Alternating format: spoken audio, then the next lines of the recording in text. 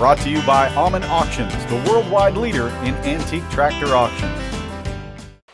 When the hay's been cut and rain might be coming, there's always a little pressure to hurry up and get the baling done, even if you're using a Ferguson tractor and baler that were built a half-century ago.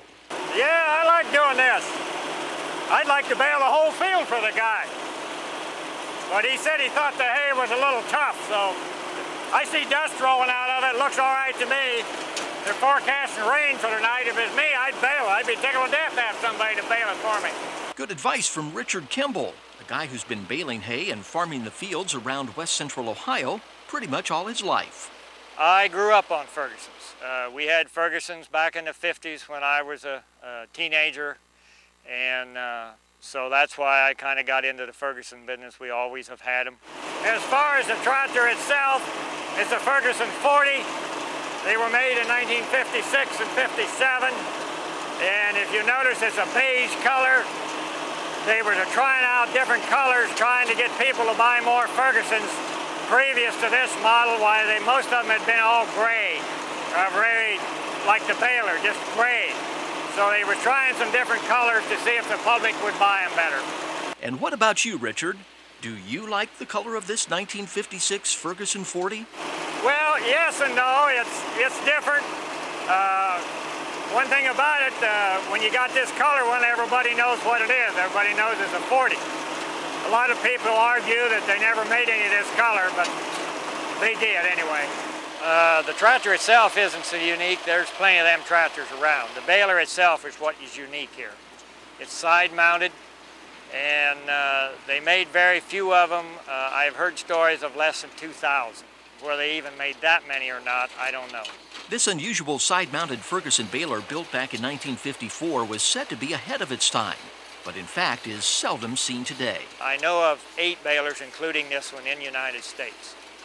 One guy got his baler out of Canada that I know of, and another fella got his cur out of Alaska. How a baler ever got to Alaska, I don't know. This baler is wide. Back in the 50s, why everybody had fences and gates. Most gates were 10 or 12 feet. Well, this baler and tractor together is better than 13 feet wide. To get it through a 10-foot gate is pretty near impossible. Therefore, it was very awkward, I would say, to handle. That's why I wouldn't say it was ahead of its time. I'd say it was behind time, really. In fact, this baler is rarely seen today, mainly because, back in the 1950s, Ferguson actually issued a full recall, and the company had almost all of these balers destroyed. I have talked to 2 different fellows that worked at warehouses back in the 50s, and they talk about the balers coming in, and they just literally took a torch and whacked them up in pieces. And they give the farmer a new baler then. That's the way they done that. If they recalled your baler and took it and torched it, they give you a new, what was called at that time, a Massey Ferguson number 3 full-type baler. Would replace this here tractor maintainer. Why did they recall them? I don't know. My theory is they copied the knotters, and they're international knotters, and they are made in Canada. It says that right on them. But that's my theory only, that they've done that. There's no really good explanation. Somehow this one survived the recall, and 4 decades later, Richard bought the baler at a sale in Northeast Ohio. He spent hours upon hours restoring it to like-new working condition. The baler is driven by PTO from the tractor. Comes back this shaft here, goes across, it belts inside this shield, and that shaft over there up to the gearbox in front. We'll raise up the shield here and look at the knotters. This is a chain that drives the knotters here. The knotters are what ties the knots in the bales. In between each bale, it makes this knot here. It ties the twine around the hay. That's what holds it together. Under this shield here is the plunger. The plunger is what packs the hay into the bale chamber.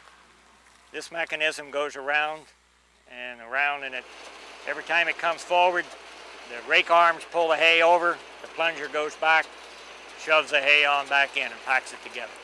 This Ferguson baler puts out square 50 to 55 pound bales, and when the hay gets a little too dry, well, the baler sometimes has to be tinkered with to keep working. Isn't that right, Richard? Your question is, are you having fun yet? That's what you should be asking me. Is he having fun yet? Who wouldn't? With a growing tractor collection and a barn full of future projects to work on. These are just some of the tractors I've got waiting to be restored. I've really got too many. Marilyn says I don't need this many, but anyway, I've got them. I don't know. I've got up probably 80, 85 tractors now. I don't keep track of them. And the fun of spending a summer day working with a sharp-looking 1956 Ferguson 40 tractor and a 1954 Ferguson Baler that just missed going to the scrap pile. Makes me feel lucky, I guess, that I got one that didn't get torched. There's a way I guess you'd look at that. I'm lucky enough to have one.